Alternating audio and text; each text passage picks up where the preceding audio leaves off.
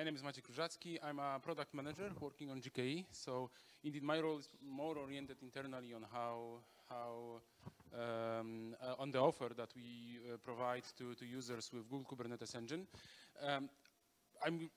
Before I start, actually, I want to say, I'm really surprised, how many people we have. I remember, 3 months ago when we were discussing with the guys here and with our colleagues at CNCF, if we should organize this event for the first time. I think it's worth to recognize it's really the first collocated event on batch and HPC. We're concerned if we'll have actually a room we're targeting around 50 people, which kind of looks like guesstimating around that group. So really cool to see all of you here. A quick show maybe of hands, who among you is a Kubernetes user?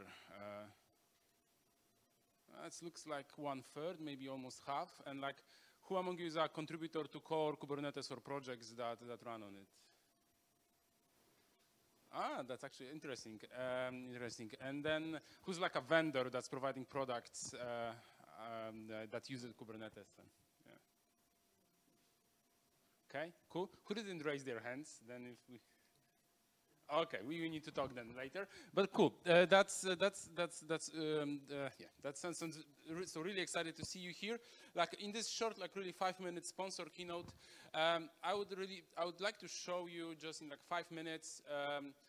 What's our thinking process in terms of how do we embed Kubernetes in the overall offering of Google Cloud so that we help our users and other companies in the ecosystem to either consume services or provide them to end users. And what I would love as an objective here, I mean, as Ricardo said, the objective of the whole event is really to build a community around the topic of HPC and batch processing in Kubernetes. So I'd love if after the session during breaks, we could spend some time together, discuss if you had any feedback or maybe set up some meetings later to maybe dive deep into some of the thoughts that you might have on how we're approaching the problem space. So with that, then, I don't need to explain to anyone in this group, especially that it's so dominated by users, that the importance of high-performance computing and data processing in general for all of the scientific workloads that researchers are doing is only growing in the modern world. We face more and more challenges that require robust IT infrastructure for scientific workloads and data processing. And Kubernetes comes with a very important offer in this context. That is, it comes with that capability of offering an open API that abstracts a lot of the infrastructure and the differences between on-premises and various cloud providers, so that batch admins or platform admins are able to offer provider-agnostic primitives to consume by researchers, but at the same time, Kubernetes is low level enough in its abstraction layers that it is possible to offer that platform without making sacrifices or major sacrifices in things like performance, efficiency that are critical for many high-performance computing workloads.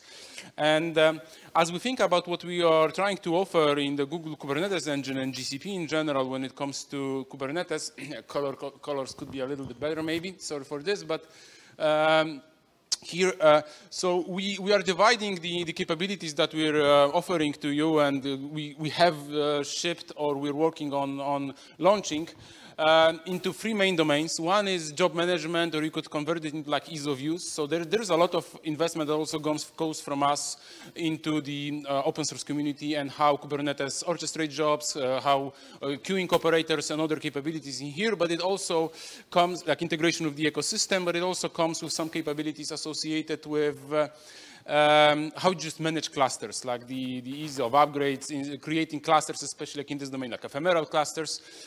Other domain is performance, and here it's both improvements into the open source stack in terms of its efficiency and how it operates, and also launching a variety of capabilities in the infrastructure or other parts of the ecosystem GPUs, new CPU architectures, better integration of Kubernetes and our Google stack with the underlying hardware.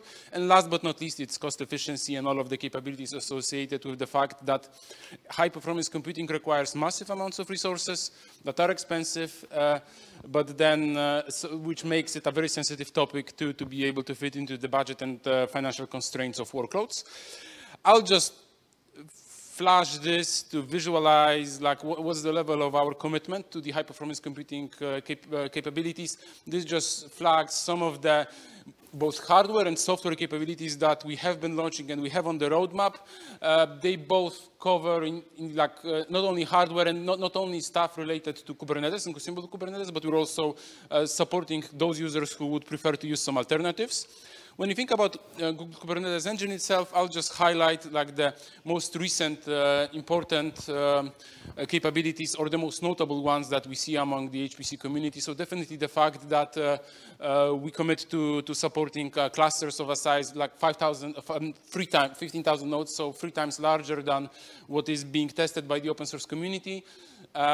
We provide our auto-scaling algorithms and capabilities are like custom and internally built to offer the best integration of our infrastructure, and they all are built in a way that they optimize the function of the cost for the customer as the primary objective of what they do. Ease of use, upgrades, ease of creation of clusters, then performance capabilities, integration with hardware, etc. GPU slicing or orchestration of spot VMs. So like there's more to come. If you want to chat and share your thoughts on like where we think we should go, etc., I'll be very keen to talk. And now I will pass to Aldo and the next presenter. One more, maybe just on these cards, you can find a URL, and you can find it also here on the bottom. It will take you, we have some small present for you. We didn't know how many people will show up online versus in person, so we, as a swag, form of sponsored swag, we are offering training credits that you can redeem while logging to that link in the middle, or the one that you have on these cards that are on your table. And with that,